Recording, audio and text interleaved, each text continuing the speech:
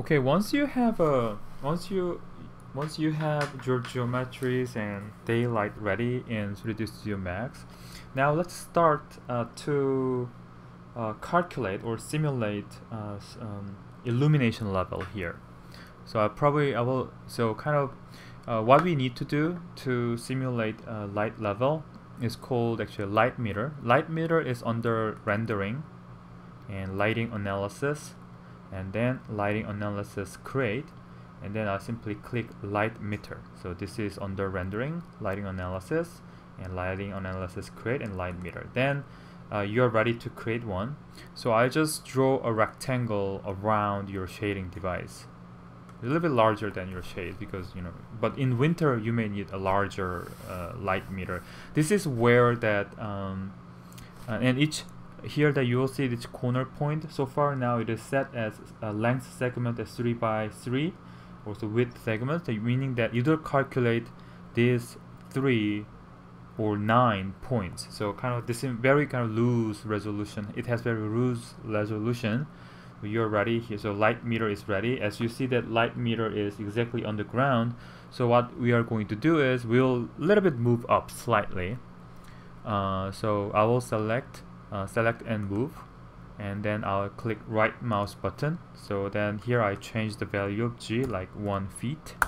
Then it is kind of 1 feet away, so to prevent any overlap. Okay, so now the light meter is ready, and let's calculate. All you have to do, so let's select let's select the light meter you just created.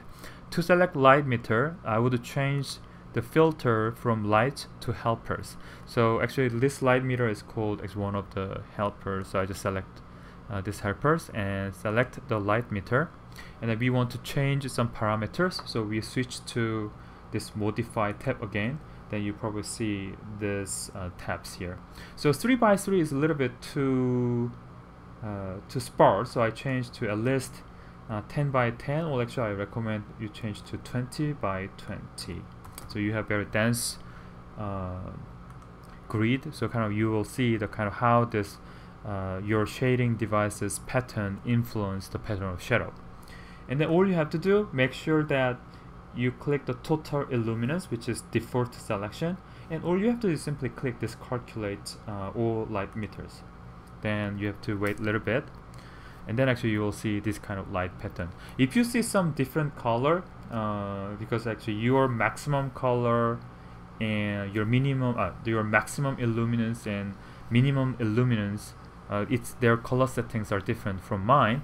So to change that, to change your color setting, so first of all, now my top view is activated. I will enlarge it using this maximize viewport toggle. So kind of this one shows nicely that how does my shading device influence the kind of shadow pattern on the floor. Then you see that the empty middle one actually provide light, but this one has kind of nice surrounding area, has a kind of shadow pattern. So let's a little bit zoom in. So I kind of a little bit zoom in, then you see that the shadowed area is actually 20,000. Actually, if you go to the styles of it, go that it's one is looks, and the bright, so lower shadowed area is about 20,000, but a large kind of really bright area is actually this one is 1.2, actually exponential 0.5. So this one is roughly about 100,000 probably. So how to then actually for you to update the color properly, go to render, and then go to lighting analysis and lighting analysis assistant. So far in under general tab, if you a little bit, I will just make it a little bit longer. You see that my maximum is 150,000 and minimum is 1,000. So let's kind of change this one a little bit. So I will change this one. So let's say this one as like 100,000, and then this one as, let's say the minimum is actually you see that this one is all white. Now I would say this one is 20,000. Then you see that this one, so actually you will see that 100,000 is a little bit outside of it, so I would change this one as maybe 200,000.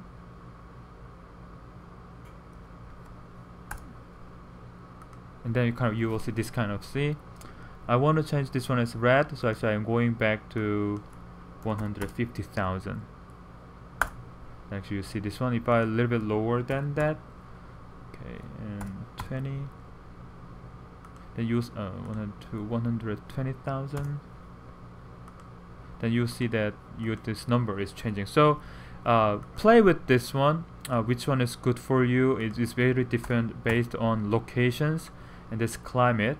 And also you will see the linear or logarithm, so make sure that which one looks good for you.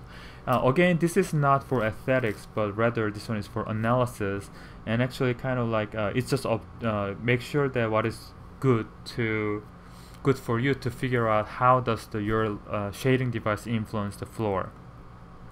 So okay, so this one is I will kind of explain how to create a light meter and then how to calculate lighting simulation. One more thing is actually this one is okay, I'll explain in the next video, but simply I show how to create one light meter and then actually how to simulate it and change the color setting.